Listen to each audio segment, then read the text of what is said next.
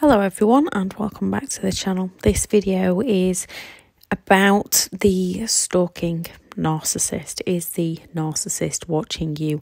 If you're being stalked, always call the police. Thank you very much to the returning subscribers and your continued support with the channel. If you are new to the channel, I'm Elizabeth Shaw. This channel is all about the narcissist personality disorder to give you more understanding of the people you might be dealing with in your life, how to handle yourself around those people if you cannot go no contact, and different methods to find what works for you to help you overcome narcissistic abuse. If you do find the information helpful on the channel, please do subscribe.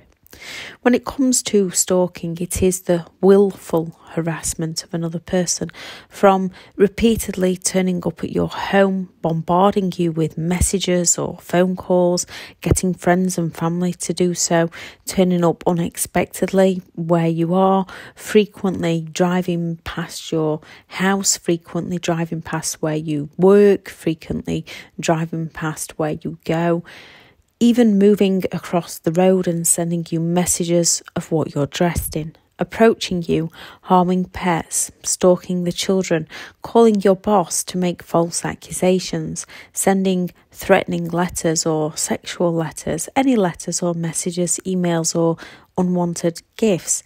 They can guilt trip you with the "I'm sick" message to play on your sympathy. They can threaten to tell our insecurities to make us feel shamed, and they can and will make up blatant lies to friends, family and work colleagues in their mass smear campaign against you.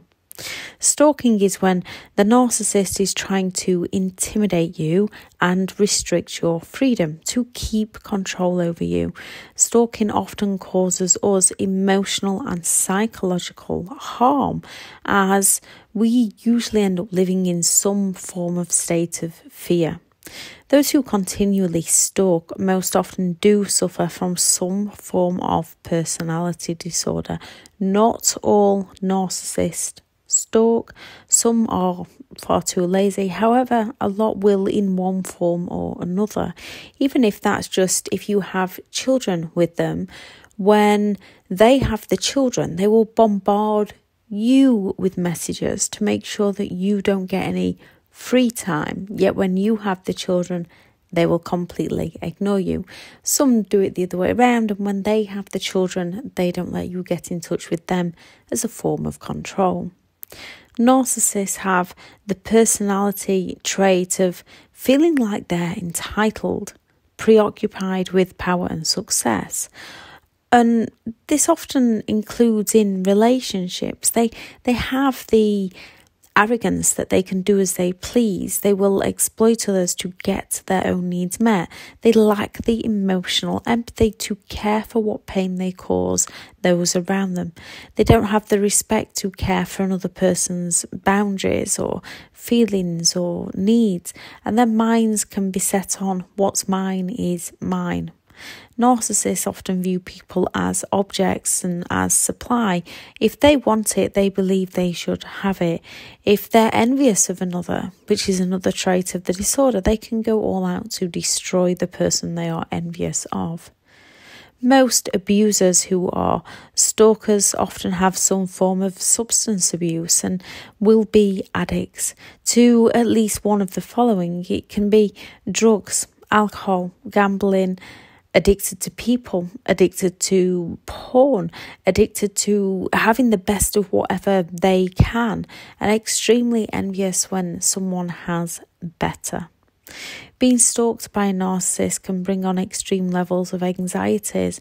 When our anxieties are already high from the abuse, it's natural for our brain to want to protect ourselves from the danger. Unfortunately, sometimes this can work against us, as we can then exaggerate the threat within our own mind, making our anxieties worse. However, when it comes to a narcissist, we do have to take their behaviour seriously. We can become fearful of online friend requests, going out in case they turn up. Gang stalking is another genuine issue when dealing with certain narcissists.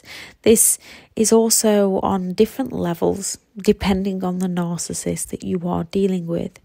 It can become difficult to know who to trust, and you can start suspecting anybody has been a flying monkey or an enabler to the narcissist.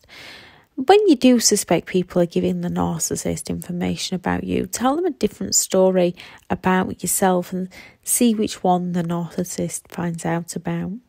Stalking is serious and you need to stay safe. Try talking with others who understand, who give you the correct perspective while staying safe.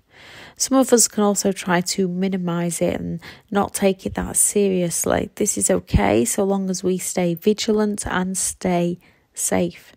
Stalking is against the law. However, getting the evidence for police, for authorities, for the law enforcement to do something is tricky when it comes to narcissistic people.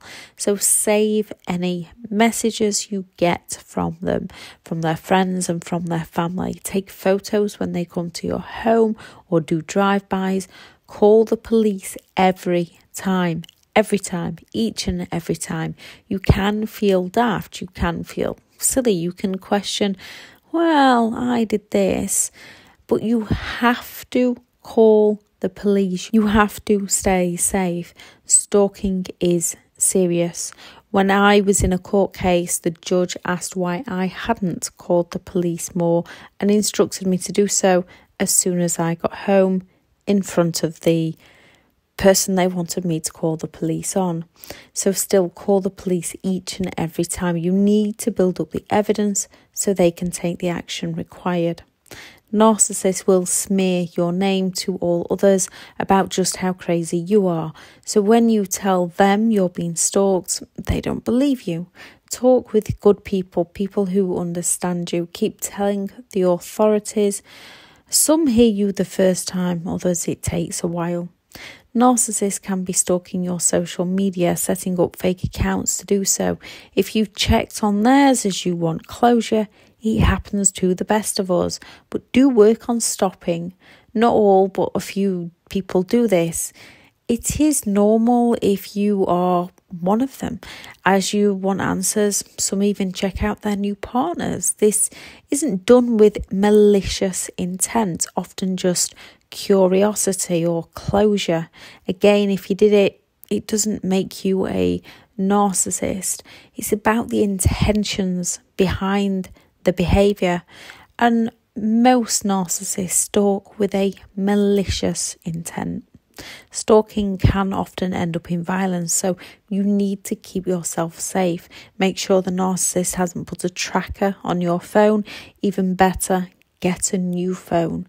Some will put tracking devices in your car. Keep your phone charged up at all times and keep it on you. Stay vigilant. Don't worry about hurting their feelings. If they're trying to guilt trip you with pity plays, call the authorities, depending on what they're saying, so that they are okay. Yet step away, keep your boundaries high. Make sure all your location settings on your apps are turned off. Do not allow any app to show your location so the narcissist cannot track you. This is difficult because sometimes you need your location settings on so other family members can track you. So always do what is best for you. If you can change days and times that you go out, become unpredictable, or on that drive to work, sometimes set off earlier, but not always, or take a different route. Ask a colleague to walk to the car with you. Don't warn them you'll call the police. They don't take this as a cue to stop. They take this as game on and they will continue. Do not warn the narcissist what you are going to do, because that just keeps them one step ahead of their games. Just call the police. So many of us like to warn the narcissist in the hope that they'll stop, that they'll see what they are doing. But this does usually make them carry on, as they believe we question their sense of entitlement. Keep your home locked, including your windows. Block the narcissist on everything you can. Block all their flying monkeys. Don't let them know anything about your life. Keep your phone charged. Make sure there is no tracking device and report every single incident to the authorities. Keep door locked. Know a safe place to get to. Again, call the authorities over anything, no matter how small. Also, once these steps are in place and you know what to do, don't focus on it.